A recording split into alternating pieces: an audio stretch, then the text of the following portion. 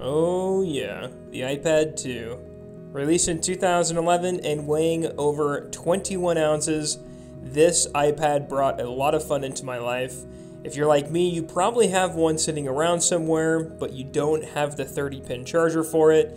You may have downloaded or tried to download some apps on it, but found that it wasn't compatible and you really didn't have much use for it. Welcome to 12 things you can still do with an old iPad 2. You've probably done this. You go to the App Store, you attempt to download an app, and you get a notification that tells you the iPad is not compatible. Why is this happening? This iPad runs iOS 9 and it cannot update. When you go to the App Store and try to download an app, it's trying to download the newest version of that app. To download a workable version, log into iCloud, log into your Apple ID in the App Store, and go to the Purchase tab. Here, you'll see every app you've ever downloaded. Tap the cloud next to each app to download, and it will download the workable version of that app. If there's an app you're not seeing, go onto a newer Apple device, download them there, and they will automatically save to that Apple ID, and you can still go into the Purchase tab on the iPad 2 and download the apps there. It doesn't work for all applications, but it does for these 12, and that's why I've made this video. 12 things you can do with an old iPad 2. Also, please subscribe. So let's jump into this first with FaceTime.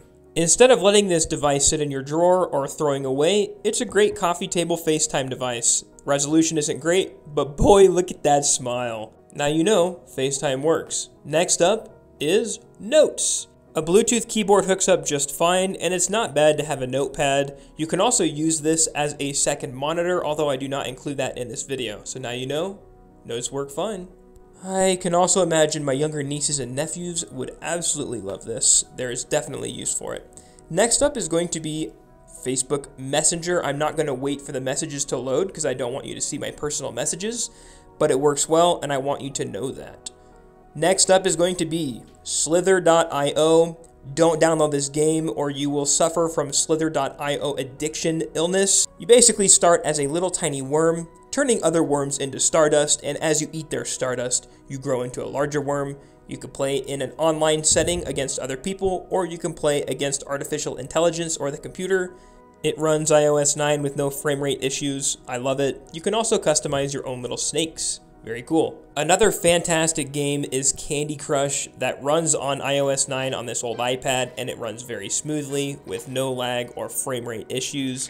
That's pretty exciting. I also made a killer move right here that caused me to win the entire level. Going into our next app is going to be the Calculator app. I remember using this a ton on my old iPod. This runs smoothly as well. As always, there's a scientific version, a fraction version, there's even currency exchange, and you can do custom skins. I like the color purple, so there's that. Next up, as I had mentioned, Facebook runs smoothly as well. I'm on Facebook Marketplace to hide my security here, but it runs smooth. You could message fine because Messenger works, and it's a good coffee table Facebook scrolling tablet. Now, I'm not telling you to go buy an iPad 2. I'm telling you ways that you can still use that iPad 2 that's probably sitting in a drawer somewhere that you haven't used for a while. Now, this application next is awesome. Netflix is still running on an iPad 2, which was released in 2011 on iOS 9. This is extremely impressive. By the way, Black Crab, the new Netflix release, I highly recommend watching this. But guys, look at the screen res. There's not a lag. The sound is great. It's super impressive that Netflix still works on a device like this, and for Netflix alone, it's a great device to have in the kitchen or on the coffee table to catch up on a few episodes. It's very cool that this even works. I was pretty excited about that. Follow the process at the beginning of the video to download those apps. The next app is going to be the camera app. You're not going to start a photography business, but imagine giving this to your younger nieces or nephews or younger children and having them go around taking photos. It's an absolute blast and it does the job. You can zoom in, you could do some light editing or drawing on the photos as well. Also on my iCloud from taking photos with higher resolution cameras, it's a great viewing application too. You can also take video, but I didn't include that in this video. So camera works and it's kind of fun. Coming in at number 10, you can use this as an e-reader. Books application works well. Look at all this empty space.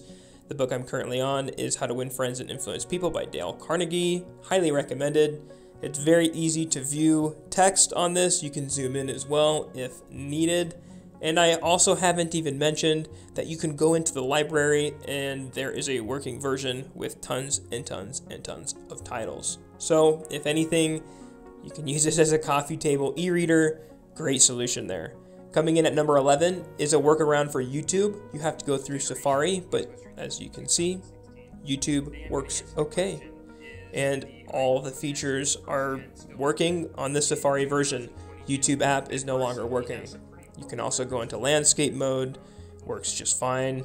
The controls are going to be different, like for skipping, it's going to be on the very top right here. Again, very, very responsive. Impressed with that. And for volume, it's going to be on the bottom left. Or you could use a volume rocker against the bezel. And last but not least, and probably the most useful, is the use of iMessage. Here I'm messaging my lovely wife, telling her that I'm testing an old iPad, and she did receive it and respond.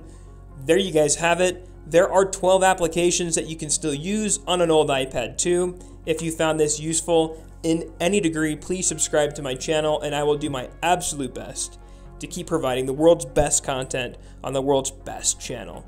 Thank you guys so much for watching.